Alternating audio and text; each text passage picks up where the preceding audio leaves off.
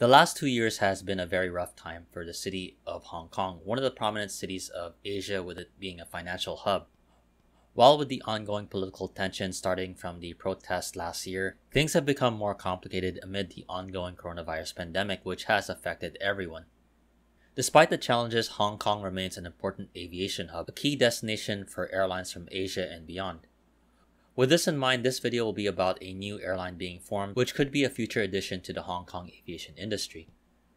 This new airline was first revealed in a news report by the South China Morning Post on August 10. With the business name as Greater Bay Airlines Company Limited, the group leading the charge for this new airline has filed an application for an airline operator certificate with the Hong Kong Civil Aviation Department. In the report, the city's aviation department confirmed it received the application from the group in late July and the current status is it is being processed. Upon further reading, we are getting the first news of the current plans of the airline, aside from the name of Greater Bay Airlines. Plans are for the airline to operate as a low-cost airline with flights to China and other parts of Asia using Boeing 737s.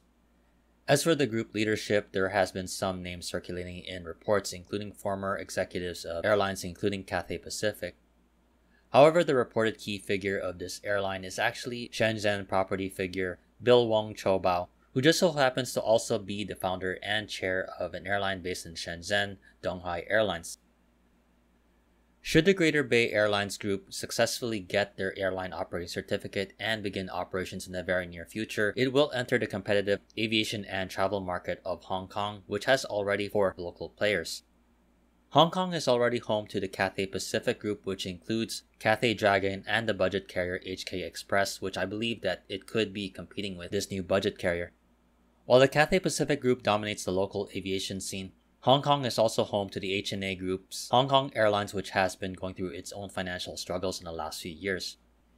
Being a city, there is very much no domestic market for these airlines to serve, so the only opportunities for these airlines to operate are international flights, which the Hong Kong carriers and the many foreign carriers that operate there already provide various options for travelers to and from Hong Kong.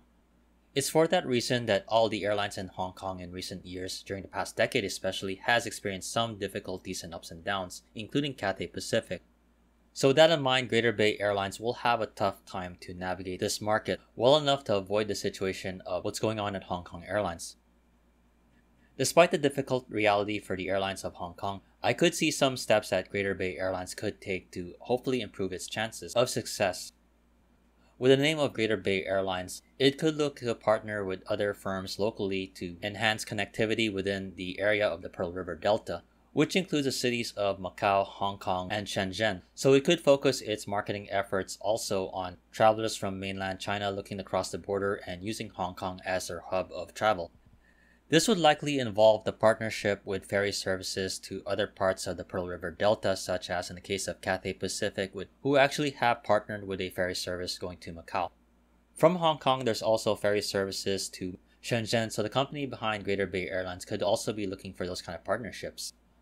The Greater Bay Airlines company will also have to deal with what is one of Cathay Pacific's greatest strengths in Hong Kong, which is providing connecting travel options. Right now, as a planned budget carrier, I don't see Greater Bay Airlines having the vast network of Cathay Pacific, though I could see partnerships with airlines that operate in Hong Kong through the form of interline bookings and baggage handling. Finally, the last thing that came to mind would be how would Greater Bay Airlines secure favorable flight slots at one of the busiest airports in the region. Those are just some thoughts regarding the future prospects of Greater Bay Airlines, but right now, its fate is pending the approval of the air transport regulators of Hong Kong, as well as its ability as a company right now to navigate the ongoing downturn as a result of the coronavirus pandemic. Given the current situation and the time needed to process the application, some aviation observers, including Law Chong-Kwok of the Chinese University Aviation Research and Policy Center in Hong Kong, states that it takes at least 2 years for any new airline to complete the necessary requirements prior to it launching its first flights.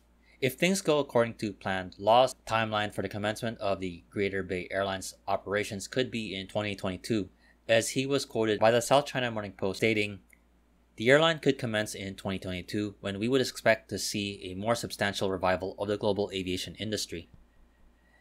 As this new venture, Greater Bay Airlines, is looking for its approval from Hong Kong's aviation regulator, do you believe that Hong Kong has room for another airline? In the meantime, I hope you enjoyed this video. If you liked it, please like, comment, share, and subscribe. Once again, thank you for watching and have a great day.